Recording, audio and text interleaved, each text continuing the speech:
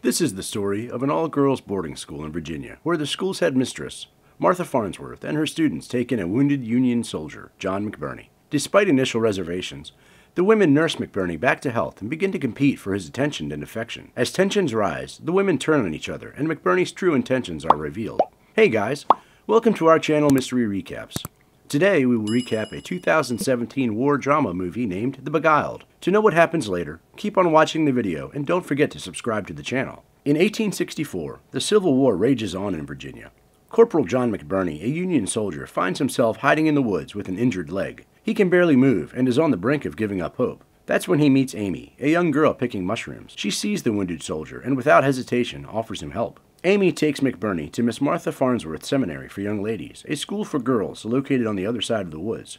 With only 2 teachers and 4 other students, McBurney is unsure if he'll be welcomed as a Yankee, but Amy reassures him that it's a better place than the forest. Her pure innocence shines through as she helps a stranger in need, without a second thought to the danger he might pose. Despite his reservations, McBurney accepts Amy's invitation, and she helps him walk to the school. As they make their way, McBurney begins to realize the pitfalls of desire, and how they can lead to dangerous consequences. As McBurney and Amy make their way to the Farnsworth Seminary, he learns that the school is only kept open because the teachers and students have nowhere else to go. When Amy asks him why he separated from his group, McBurney remains tight-lipped, and only tells her that he got hit. McBurney collapses upon reaching the seminary. Amy calls for help. Teachers and students tend to his wounds despite initial reluctance. Miss Martha and Miss Edwina argue over what to do with him. Miss Martha decides to wait until he's healed. The students learn McBurney's name, but Martha dismisses it. As they went about their daily activities, including their sewing class, they couldn't help but be wary of the approaching Confederate patrol. Miss Martha made the bold decision to conceal McBurney's presence, lying to the patrol captain about having any Union soldiers in their care.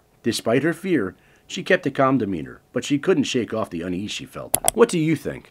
Did Miss Martha make the right choice by not telling the patrol about McBurney's presence? Let us know in the comments section. The next day, she made it clear to McBurney that she didn't appreciate his presence in her school, reminding him that he was an unwelcome visitor and not a guest. However, McBurney showed gratitude for the care he received and tried to be friendly with Miss Martha, understanding her perspective. Alicia approaches Miss Martha, asking if she can assist her in any way. Miss Martha instructs Alicia to inform the other students that the music room is off limits before she leaves to tend to other matters. McBurney, who has been confined to the music room, politely requests some soap and a razor from Miss Martha, who reluctantly agrees, but not without expressing her discomfort with his presence in the school. Despite the tension between McBurney and Miss Martha, Alicia is intrigued by the corporal and finds ways to get closer to him. McBurney seems to be enjoying the attention he's receiving and chuckles to himself as he watches the students try to get his attention. One day, Marie visits McBurney with a prayer book and wears a set of pearl earrings to catch his eye.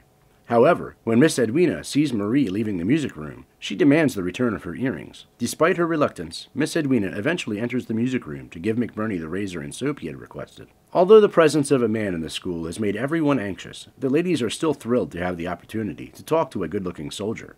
Each one of them has their own strategy for getting noticed by McBurney, but the tension between him and the teachers remains palpable. Later on, Miss Edwina noticed McBurney's dirty nails, and he revealed that he had thought about burying himself in the chaos of battle, but instead ran away. Miss Edwina and her friend, Miss Burney, didn't view his actions as brave. As Miss Edwina tended to McBurney's wound, they had a conversation about their backgrounds. McBurney was fascinated by Miss Edwina's life and asked her many questions. He thought she might be waiting for a sweetheart to return from the war, but she corrected him and said she had no one in the military. McBurney expressed his attraction towards Miss Edwina, telling her that he had never seen such beauty. He took her hand and asked her what her greatest wish was. Miss Edwina admitted that she wished someone would take her away from the school. Embarrassed, she quickly left the room to gather herself. Miss Edwina remained on guard during their conversation, careful not to let her feelings show. McBurney, on the other hand, was bold in his attraction towards her, making her feel uneasy. As she lingered outside the door, it was clear that she was struggling to restrain herself from acting on her emotions. In the evening, during their daily prayer, Alicia excused herself and approached Miss Martha to ask if she could use the bathroom. However, instead of heading to the bathroom, Alicia made her way to the music room where she found Corporal McBurney sleeping. Without any hesitation, Alicia audaciously leaned in and kissed McBurney on the lips, waking him up from his slumber before quickly rushing back to the prayer group. The next day, over dinner, the teachers and students discussed what they might learn from having McBurney stay with them. Alicia was quick to express her excitement, stating that McBurney's presence would remind them of the world beyond their lessons. However, Miss Martha disagreed and felt that young students like them should focus on learning their lessons to attain a calm and happy life. Jane, on the other hand, stated that McBurney's presence would serve as a constant reminder of the ongoing war, emphasizing the importance of prayer. What do you think? What is the lesson here? Let us know in the comments section. Nonetheless, Miss Edwina shared that she found McBurney to be a sensitive person. After dinner, McBurney joined the teachers and students for a prayer session in the music room. As Jane played the piano, McBurney complimented her playing, and the group sang together. Suddenly, a loud pounding interrupted their session, and Miss Martha went to check who the visitor was. She returned and informed the group that 2 soldiers had come to offer their assistance. However, Miss Martha had not yet told the soldiers about McBurney's presence. Amy opposed the idea of the soldiers taking McBurney, as he was still injured and couldn't travel without pain. The group debated what to do, but Miss Martha ultimately decided to let McBurney stay until he was fully recovered. That night, McBurney expressed his disappointment with the decision, and the girls whispered amongst themselves about how long they believed he would stay. Miss Martha and McBurney discussed the girls' life at the school, and McBurney admired Miss Martha's dedication to the girls and their needs. Bernie asked Miss Martha if she had someone before the war, but McBurney didn't press for more information. McBurney confided in Miss Martha that he was a coward and took $300 to take another man's place in the war. Miss Martha didn't judge him, and promised to help him find his way home, even though he didn't want to leave. McBurney tried to win Miss Martha over with compliments, but it didn't work. The next morning, Amy provided a cane for McBurney, and Miss Martha watched as he practiced walking. McBurney lost his balance. Miss Martha caught him. Amy offered to help, but Alicia offered too, and Miss Martha stopped their argument. Once outside, McBurney noticed that the roses needed pruning and volunteered to do it. However, Miss Martha wouldn't let him. But when McBurney said he had some gardening experience, Miss Martha relented and asked him to assist with the garden as he recuperated. McBurney was thankful and said he would be happy to help.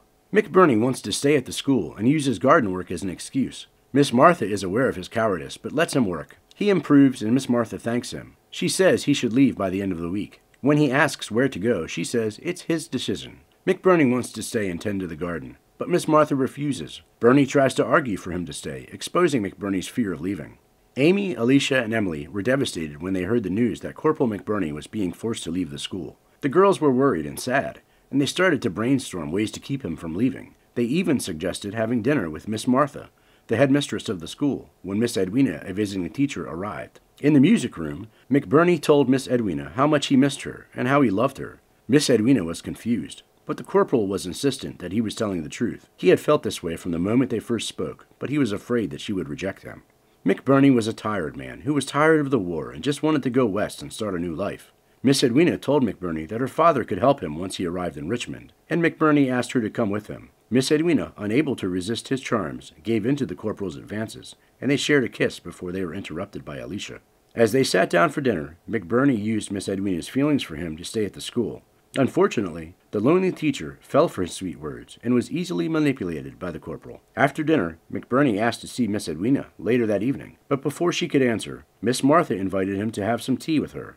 As they talked, McBurney once again expressed his desire to stay at the school as their gardener, but Miss Martha didn't say anything. Later that night, when everyone was asleep, Miss Edwina put on a nice nightgown and waited for McBurney, but he didn't show up. When she went to look for him, she found him in Alicia's bed. Miss Edwina was hurt and backed away from McBurney, who tried to explain himself, only to push him down the stairs by accident. Everyone woke up, and Miss Martha asked what had happened. Alicia lied and said that McBurney had attacked her and that Miss Edwina had fought him off. Believing her story, Miss Martha asked the girls to help carry McBurney to the table and ordered them to return to their rooms. She then informed Miss Edwina that they needed to amputate McBurney's leg. The next day, McBurney woke up to find that his leg had been amputated, and he screamed in pain. Miss Edwina tried to talk to him, but he accused her and Miss Martha of poisoning him. He was so enraged that he wouldn't listen to them, even though they insisted that the amputation had saved his life. The women left the room, making sure to lock McBurney inside. Throughout the day, McBurney's loud cries caused concern among the girls, but Miss Martha fears sending him away at the moment might reveal their location. When Alicia tries to visit, McBurney becomes violent and demands the key to his room. McBurney's true colors are now showing as he becomes more erratic and self-absorbed. When Jane is asked by McBurney to speak to Miss Martha on his behalf, she hesitantly agrees but quickly leaves and locks the door. Later, McBurney escapes his room and obtains a gun, causing the girls to panic. Miss Martha offers to assist him as he leaves, but he insists on leaving on his own terms. He becomes increasingly unstable, throwing Amy's pet turtle and drinking heavily. Amy is caught tying a blue rag to the gate as a signal and chased by McBurney into the woods. Despite previously being kind to him, McBurney feels betrayed by Amy. Miss Martha finds Amy with McBurney in the barn and brings him back to the school. McBurney threatens the girls with a gun and makes various demands, ultimately shooting a chandelier to prove a point. Miss Edwina tries to seduce McBurney, disregarding Miss Martha's orders. The girls plot to serve McBurney poisonous mushrooms during dinner, which he ends up consuming and falls ill. Amy stops Miss Edwina from eating them. Despite all he has done and shown, Miss Edwina's affection for McBurney remains unchanged. The situation forces the girls and Miss Martha to make difficult decisions, ultimately resulting in McBurney's death from the poisoned mushrooms. So guys, that's it for today. Check out this video on the screen to watch this amazing movie recap. Also, make sure you hit that subscribe button and bell icon to never miss any exciting movie recaps.